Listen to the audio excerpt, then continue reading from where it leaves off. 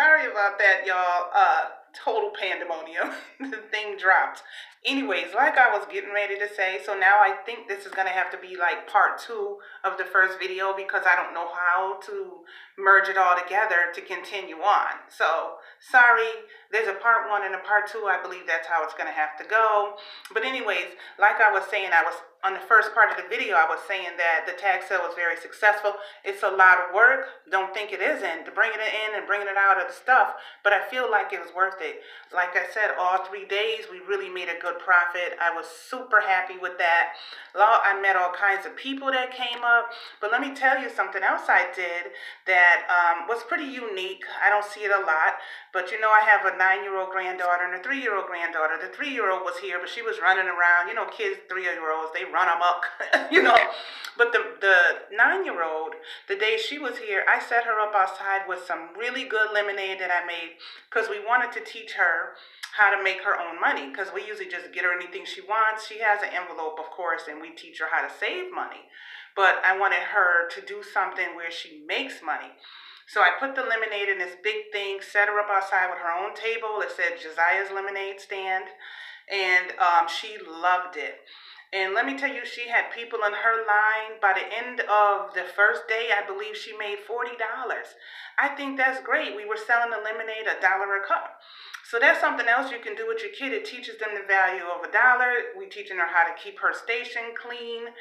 My husband talked to her about, he wants to get more into her with it, but he wants her to learn the part that besides just selling what Gamma put out there and you putting it in a cup, he wants her to see how much it would have cost her to buy the products and, you know, like the lemonade, the water, everything she needed. He wants to teach her how to realize in business, because she wants to be a hairdresser. She has to realize in business, it takes, you know, you got to buy stuff first and then sell it and make money. Like it normally wouldn't just go, you sit there and you make the money. You minus out the money that you spent. So she probably would have had to take off $6 off of her $40.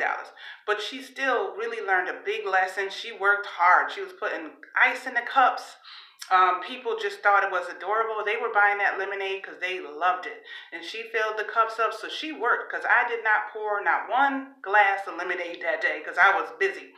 So that 40 she made on that day, I thought was amazing. She was so happy about it. I'm so glad I did it. That's just a little tidbit. Josiah, you did good. Hi, Josiah. So anyways, you know, and I met some people that really are just here to try to basically steal your stuff for $1. It could be something that cost me $80 and there was a lady trying to get it for $1. I was like, no, I think I have that marked pretty fair. It's only $4. Like, just give me the $4, lady. But she did not want it. No, I just give you $1. I just give you $1. So I said, for some of the things, I said, you could give me $1. But some of the other stuff, I'm sorry, ma'am, you can't. So that's going to happen, which is okay, you know, but you will run across that. And I met all kinds of people that just were so nice, and they kept telling me how my tag sale wasn't junk.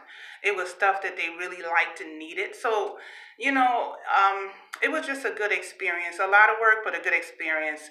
We made money off it. That was fantastic. Sorry it took so long for me to get here and tell y'all about it. But anyways, thank you for listening to my Dollar Tree haul and my tag sale experience, and my lemonade stand experience. But I will be trying to pop in more frequently, because I feel like I don't do the videos frequent enough. So let me know what you thought about this video, part 1 and part 2, because I don't know how to merge it like some of y'all know how to edit and cut. Yeah, I know how to press play. I'm sitting on the porch because it's a beautiful day. See? Ooh, look at my swing. Uh-oh, look at the reef.